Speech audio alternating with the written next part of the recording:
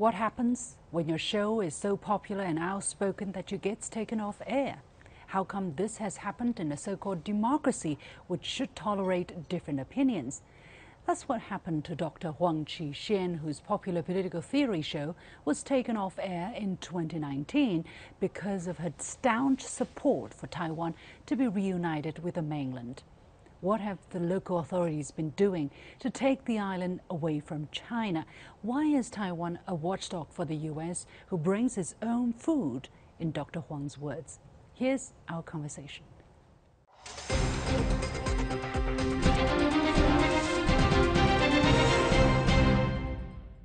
黄博士，你好，非常感谢您接受我们的采访。我们先来谈谈您做这个电视评论节目的这样的一个坎坷的经历吧。从2017年3月份是吧，您开始单独主持这个叶问打拳这个节目，结果到2019年的6月份就不能再做了。但是您还继续的在发声。把您的这个舞台放到了油管上，或者其他的这个一切有可能的方式，您都会把您的观点、把您的一些想法和立场，再努力的发出来。跟我们讲一下为什么会受到这样的打压？您认为这是不是一个打压？为什么会受到这样严重的打压？谢谢主持人。Thank you. 这个打压是一个连续的，不是单一的。There has always been suppression. It didn't happen just once. The last episode was in 2019. At the Streets Forum in Xiamen, I said that our generation should bring Taiwan back home. I think we as Chinese should follow the principle of the one country, two systems, which holds the greatest goodwill for the Taiwan region. When I said that on the stage, there were actually more than 1,000 audience members. And I could feel that everyone was on the edge of shedding tears. I also said I knew after saying the above words, I would be attacked when I returned to Taiwan, but I had to speak out. As soon as I got off the stage, Taiwan's green cap media started to attack me.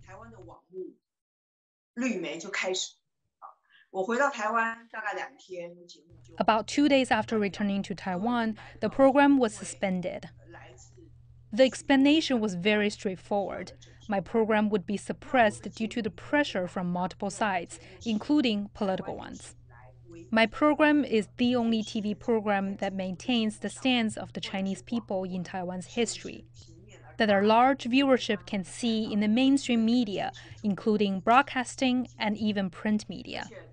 I follow what I truly believe in filming the program. So when I first saw President Xi's speech at the meeting to commemorate the 40th anniversary of the issuance of the message to compatriots in Taiwan, and he spoke to the people of Taiwan with an impassioned and sincere tone, my tears fell and I could resonate with him so much. He talked about China's history, the emotional attachment with, and the appeals and expectations for the people of Taiwan, and what he's willing and eager to do for Taiwan after reunification. He also talked about the rejuvenation of the Chinese nation. I know what touches me will touch Taiwan too. 可是您知道吗？这么重要的一个演讲，台湾的媒体没有一个。Did you know that such an important speech was not covered by any media outlets in Taiwan? Some pro-green media may have only broadcasted a shot of his face for about 2 seconds and then started criticizing him. So people didn't know what he had said. When I broadcasted his 80-minute speech in my program, I didn't add anything. I cut it into 8 clips and aired 10 minutes each day. The TV station told me that there would be no ratings if I did it this way. I said it didn't matter, you could blame it on me. Then he said that advertisers would stop paying for advertisements. Japanese and American companies would stop their advertisements. I said it didn't matter, just let me broadcast it once and you could fire me after that. Then I was told the official in charge had called to complain. It didn't matter.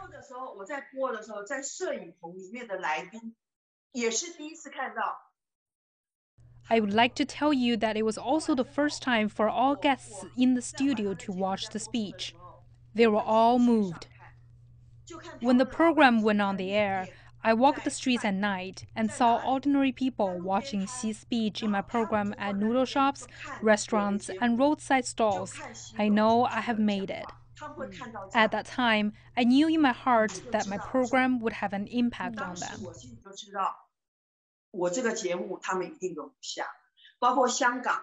Do you know how Taiwan's media covered the Hong Kong riots? They only reported how people were arrested by the police. Then I found out all relevant videos. Other media broadcasted the police arresting people and they were bad. But I showed in my program that there were 3 rioters beating the police. I didn't need to say anything more. 所以我觉得这是我都没有想到的，因为我们没有想到，就是在一个所谓的民主的地方，所谓的有这种发声的自由啊，他们会这样把一些跟他们直接相关的信息就这样。要么是屏蔽掉，要么是剪出只言片语，把上下文全部去掉。这个怎么会发生在全世界或者是美国鼓吹的这样的一个民主的地区呢？这是必然的呀，因为 That is inevitable because Western democratic electoral system is in a match with capitalism. It has a very big internal flaw. The system will give rise to populism and be controlled by capital. Then the capital will be intertwined with politics through interest groups. Taiwan's situation is much worse because it used to be a Japanese colony. Then Taiwan and the Chinese mainland were divided due to the Civil War. But Japan had colonized Taiwan for 50 years. In those 50 years, Japan killed 600,000 people in Taiwan. Japan was very, very reluctant to leave Taiwan at that time. My ancestors came from southern Fujian to Taiwan hundreds of years ago. My father and my grandparents all went through the Japanese colonization. We know what the situation of Japanese colonization in Taiwan was. After the Civil War, Japan took advantage of the division to control Taiwan, not to mention the American control of Taiwan society. People who haven't lived in Taiwan and observed deeply can't feel that. Before my program was launched, no one believed that a program with such a position could survive. Nobody was optimistic. Especially, I'm not a professional anchor. I've had so many different experiences and occupations. How could I succeed? And my program supports reunification. Sadly, those who support reunification in Taiwan are treated as cockroaches. People attack it when they see one. 所谓的统派就是主张祖国统一的这一派。对，就是主张我们是中国人。Yes, we believe that we are Chinese. China must be reunified. Taiwan and the mainland must be reunified. When I was young, everyone supported reunification. But now, those who truly support reunification may only account for 2%, 3%, or 5% of the population. They face suppression in all walks of life, not only in politics and media. Why are they suppressed? Many audiences share with me their thoughts. Some have said, I haven't dared to say that I'm Chinese for a long time. We used to say that we are Chinese. But now in Taiwan, people say, we Taiwanese. We do self-examination when we speak. When Taiwan audiences turned on their TVs and watched my program on the mainstream channel, they would discover that the anchor took the standpoint as a dignified and upright Chinese. And I have repeatedly stressed that I only speak the truth. Everyone knows about my background. I won't lie. I won't please those in power either. What I do is non-mainstream. I don't care whether it's mainstream or people hate it or not. Everyone believes that I'm not a person who likes to whitewash issues. I always show reality and truth in my program. The audience would know it when they see it. 那么在这个过程中呢，我们现在看到一个非常重要的外部力量在干预、在推波助澜，就是美国。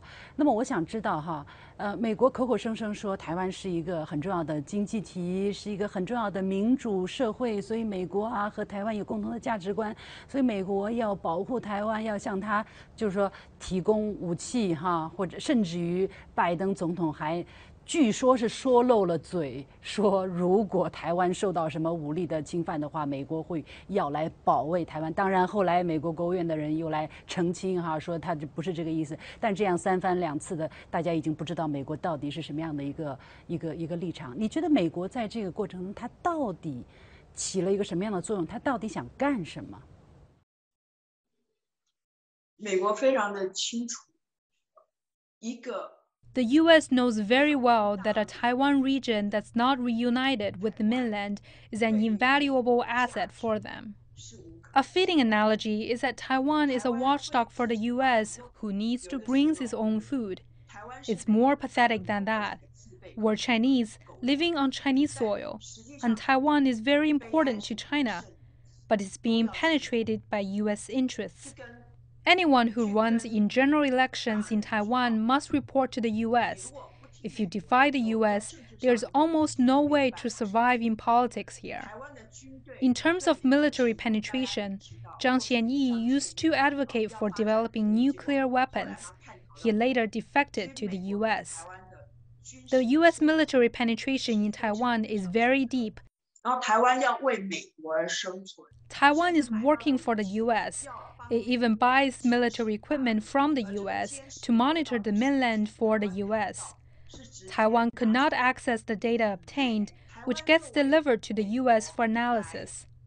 Therefore, as a tool to contain, monitor, and separate China, Taiwan is so priceless for the US.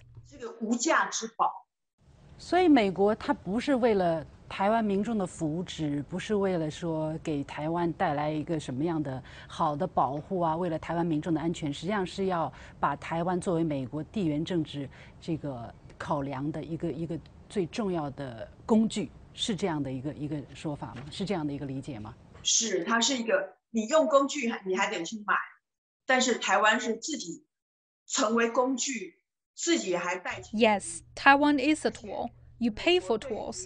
But Taiwan offers to be the US tool and even pays the US. Moreover, US hostility toward China has been quite different in the past decade. That is because of the rapid development of China. The history, culture, and system of China pose a great threat to the US desire for global hegemony. How is that a threat to the US? China does not support hegemony. China is a peace-loving country. Chinese culture has its own strengths. We can bring happiness to our people by taking an approach different from capitalism. That poses an even greater threat to the US. As our success would show the world that you don't have to follow the way of US hegemony. Instead, a peaceful path like China's can also bring prosperity and happiness to the people. What a threat to the US. 非常感谢黄博士，谢谢您。谢谢。Thank you.